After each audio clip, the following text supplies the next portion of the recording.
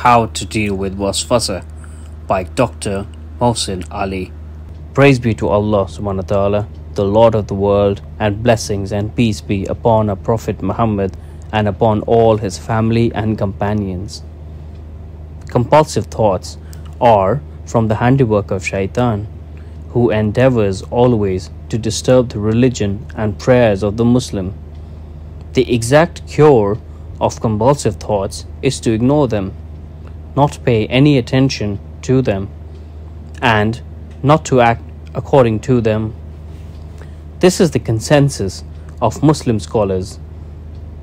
Imam Ibn Taymiyyah said, compulsive thoughts happen to everyone who worships Allah. Therefore, such person should go on performing prayers, supplications, and indulging himself in the remembrance of Allah subhanahu wa ta'ala. One should not feel uneasiness from those shaitanic insinuations, because they will end when a person keeps on doing those good deeds. Allah subhanahu wa ta'ala says, which is the interpretation of the meaning, so fight you against the friends of shaitan. Ever feeble indeed is the plot of shaitan. Surah 4 verse 76. Whenever a person sincerely intends to turn towards Allah subhanahu wa ta'ala, insinuations interrupt his prayers and his other forms of worship to Allah subhanahu wa ta'ala, since shaitan does everything he can to stop him. Whenever a person wants to pursue the way of Allah subhanahu wa ta'ala, shaitan spares no efforts to cut his way. Imam Ibn Hajar Haytami said, the useful remedy for insinuations is to just turn away from them, even if there is hesitation regarding some matters.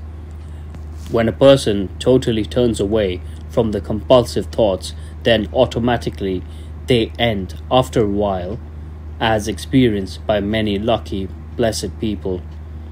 However, if a person takes them into consideration, they increase gradually and drive him almost to the rank of insane people, sometimes even worse than insane people.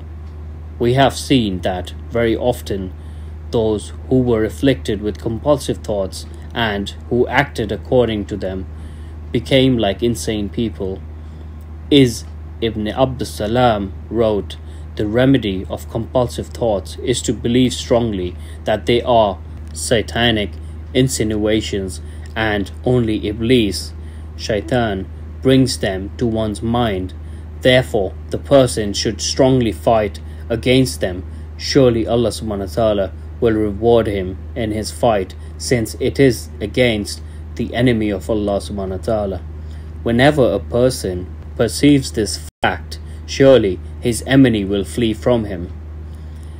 Besides ignoring and turning away from the compulsive thoughts, one should also practice the following deeds, which will help him get rid of them, inshallah.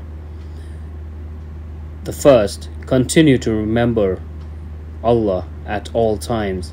Imam Abu Ya'la narrates from Anas in his book Al-Musnad, may Allah subhanahu wa ta'ala be pleased with him, that the Prophet ﷺ said, Shaitan puts his snout on the heart of the son of Adam ﷺ.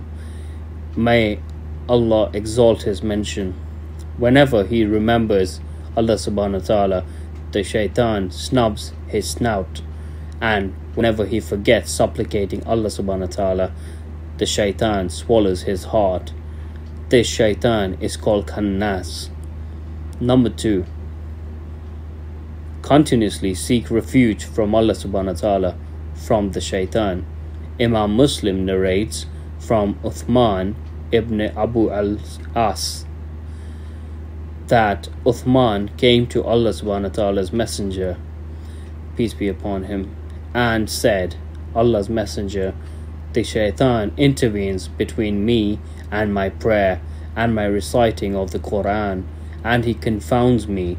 Thereupon Allah subhanahu wa ta'ala's messenger sallallahu alaihi wasallam salatu salam said, that is the doing of the shaitan, who is known as kinzab, and when you perceive its effect, seek refuge with Allah subhanahu wa ta'ala from it and spit 3 times to your left. I did that and Allah dispelled that from me. Number 3, keep reciting Quran, particularly the Muawwazatain, that is the last 2 chapters of the Quran. Number 4, make dua and turn towards Allah subhanahu wa ta'ala for his protection from all problems. Number 5, be occupied in the worship of Allah subhanahu wa ta'ala as much as possible. Number 6, avoid disobedience to Allah and the violation of the rules of Sharia, and Allah knows best. Jazakumullah khair. Assalamu alaikum wa rahmatullahi wa barakatuh.